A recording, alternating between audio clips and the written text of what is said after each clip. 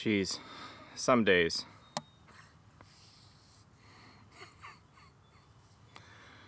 You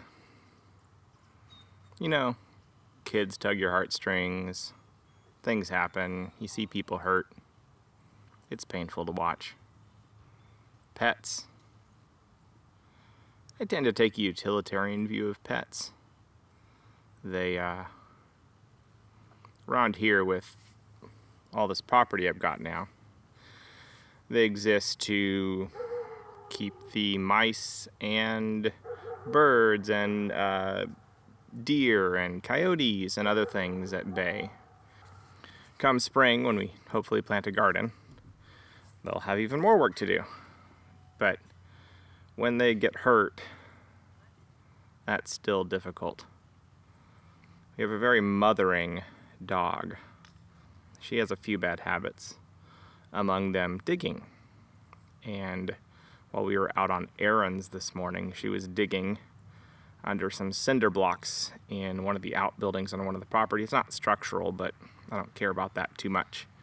But we have 2 little kitties and 2 bigger cats. And one of the little kitties, who this dog is pretty much adopted, she's been mothering these 2 kitties. Oh my goodness. Apparently got trapped and injured when the cinder blocks collapsed. The dog's fine. She's a big old Shiloh shepherd. She's fine. The cat, though, we get home from our errands, I'm doing some chores, and dog is trying to get my attention a little bit while begging for scratches. Yeah. Anyways, I go over to the building they spend most of their time on, and I hear this yowling. Anyways, long story short, I'm able to dig out the cinder blocks and free the kitten, and her back legs are not functional. Here it's been an hour or 2 later, 2 hours later, and looks like she's got most of her movement back in her legs, maybe not in one of them, but that hurts. Hurts inside. Yeah. Anyways, so this might be a little bit of a down energy review. Oh, actually that's kind of nice. Want to chat? Text us. It's awful nice. I wonder if they want to chat about how I deal with pets. Anyways, today, after that rousing roundup, I plan on drinking Rogue's Santa's Private Reserve, a toffee chocolate stout by, well, Rogue.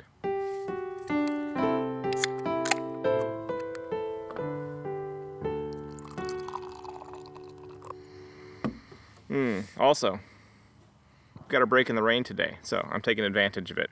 The inside of the house tastes like cooking meats, which is wonderful, but I really didn't want to think my beer was going to taste like roast or smell like roast.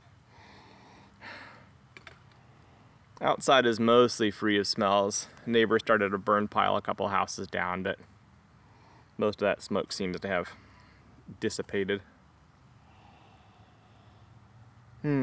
It smells good. It smells sweet. It doesn't smell particularly roasty. It's more the toffee side.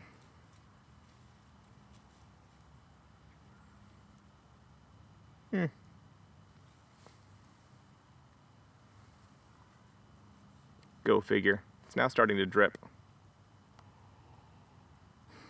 Mostly toffee.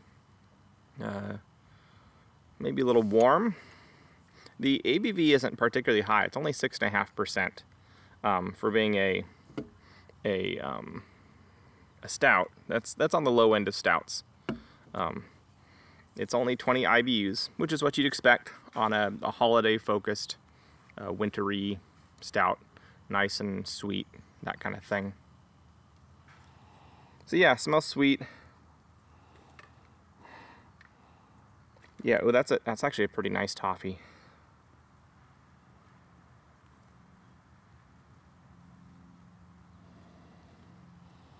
That's a really nice toffee, actually. It's like a buttered toffee, kind of a bit of a caramel, maybe. Yeah, that's a nice smell. A little bit thin. I think warming it up might bring more, but also being lower ABV, I'm not expecting a huge amount of aroma. Yeah, I mean, I've said it before, alcohol carries flavor. Not that your beer has to be high ABV to have flavor, but generally one of the reasons why stouts have a reputation for having intense flavors is because they have the alcohol content in their body to carry a lot of flavors. And particularly a beer that's likely got a decent number of adjuncts, or its intention is to carry a whole lot of coffee, a lot of you know, sweet, spicy, holiday, whatever flavors, wintry flavors. I think that maybe a higher ABV might have an impact on how much you can smell, how much flavor the beer can carry. Then again, there's loads of wonderful food out there. That's all just my opinion, man, and it's probably wrong, because, I mean, just thinking about it, I'm proving myself wrong. There's tons of wonderful food that has intense flavors. You don't have to have alcohol to carry intense flavors. There's loads of wonderful beverages that have intense flavors that don't have any alcohol. So, no, scratch everything I just said. I'm wrong. Yeah. But considering this is a toffee chocolate stout, 6% is on the low side of the ABVs.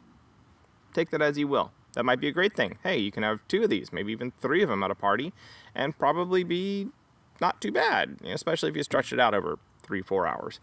Whereas if you had, you know, 2 of a 15%, probably not. It's a little bit of maltiness. I'm picking up a slight earthy hoppiness, which would be really nice in this type of beer where you're expecting the warmer, sweeter flavors. The earthiness can balance, whereas an herbal bitterness might challenge or what's the word? Go against, harm, break, cause trouble with. It starts with a C, I think. Whatever. I can think of words some days. But let's give this a try tasting this here.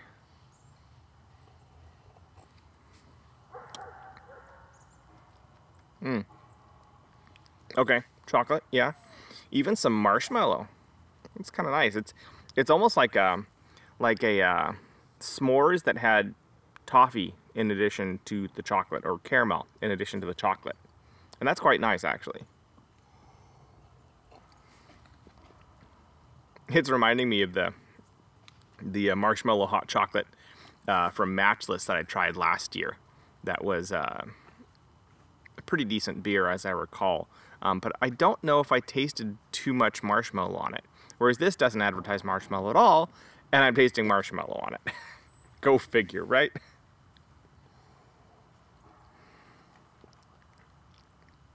Yeah, this is a nice beer. I think you're expecting Santa's private reserve. Private reserve things, in my opinion, the thing that conjures to my mind when I hear private reserve is this is a special, probably more intense because they took more time and care building up and layering flavors of the craft into whatever it is they're making, right? So the private reserve is the special one, the better one, the more intense one, the more involved one, the one that really begs pondering and sipping and savoring, right? This can be savored and sipped and pondered. And once again, this also might still come down to the fact that it's still a little bit cold. I am drinking it outside on a 45-something degree day. It might be 50 degrees now. My watch isn't telling me. Wake up, watch. Tell me.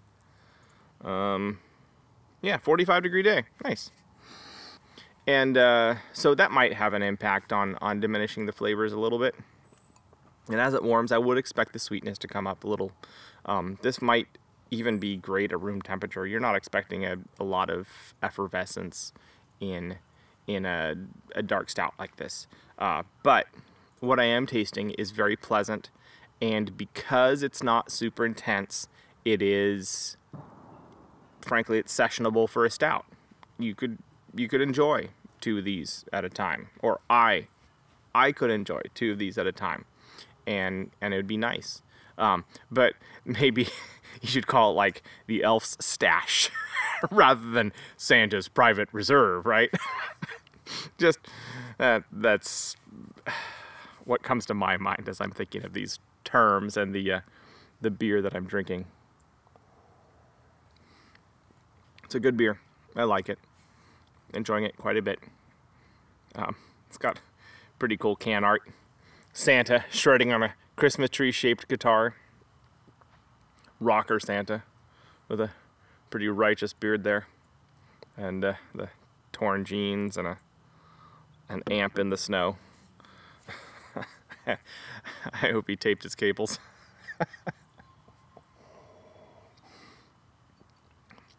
Yep, good beer. Good beer. Enjoy it. Anyways, this is me, Matthew, hashtag real life, and enjoying some beer outside, because I should take advantage of this while I can. It's going to be a few more months before I'll be able to do it regularly. And make that several, actually. A few is 2, right? No, a couple is 2. If you, I don't know. It'll be several more months before I can do this regularly. And I got all these nice, extensive, deep backdrops now. So I hope to make use of those over the next year. And anyways, me carrying on without much point, meandering, and drinking and enjoying 2023 Santa's Private Reserve by Rogue Brewing, a toffee chocolate stout that is super tasty and surprisingly sessionable. And I will catch y'all on the flip side.